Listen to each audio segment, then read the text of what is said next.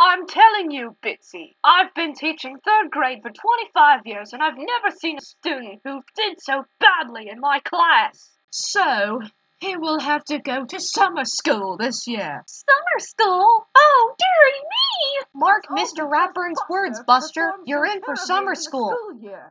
I'm hoping that summer school will help him pull his grades up, so they're at least passable. Hey, would you believe it, guys?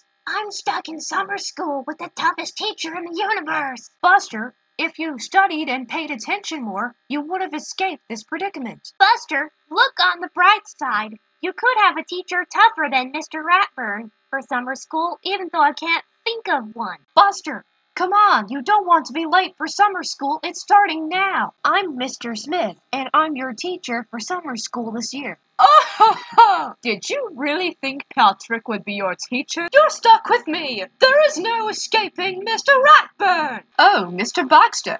Just a little homework tonight.